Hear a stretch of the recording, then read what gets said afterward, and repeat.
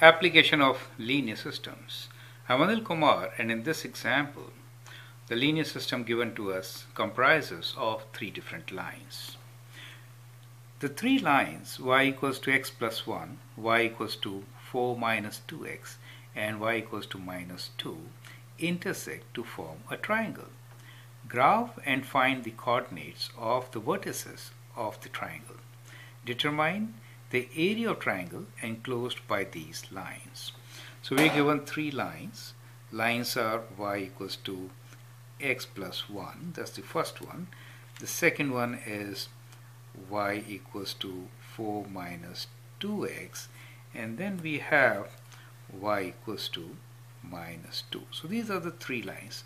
We need to graph them and then find their points of intersection. So two lines will intersect at a point, and it seems that they form a triangle, right?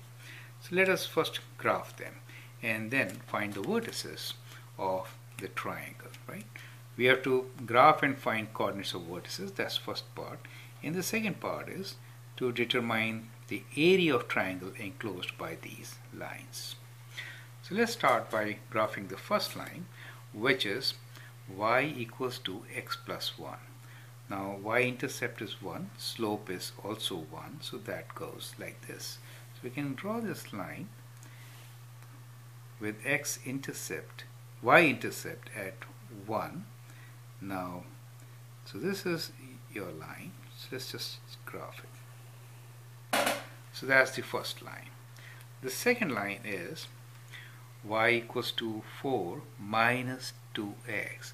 You should see it like this, minus 2x plus 4, right? Y-intercept is 4 for us, and slope is minus 2. That means down to 1 there, right? Down to 1 there. So let's join these points to get the second line.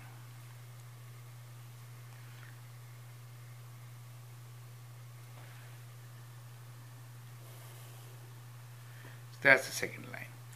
The third line is y equals to minus 2. It's a horizontal line, y equals to minus 2. So let's draw this one. Now these three lines intersect at three different points, forming a triangle. So first let us write down the vertices of the triangle. Let's say that is the point A, this is point B, and this is point C for us. So we get A as minus 3 minus 2, and point B is 3 and minus 2. Point C is 1 and 2, y value of 2. So that forms, these are the 3 points of our triangle. Now we need to find area of the triangle. So what is the area? Area is half base into height, right? So area is half base times height. Now in this triangle, base, we can consider height as a perpendicular from point C to point B, right? So let me draw a perpendicular from point C to point B. So the vertical line will be a perpendicular, since AB is fortunately for us a horizontal line, right? So that becomes a perpendicular line, right? So there it goes. This is perpendicular. Now this is a simpler problem. In a way, we can easily find the distance between A and B. It is difference in their x values, 1, 2, 3, 4, 5, 6. So the base is of 6 units, so half times 6. And height is 1, 2, 3, 4. 4 units, right? So that gives us half of 24, which is 12 units square. So the area of this triangle is half of base, which is 6 units, and height is 4 units. So we get 12 units square. So from the graph, it's kind of easy to read all this information, right?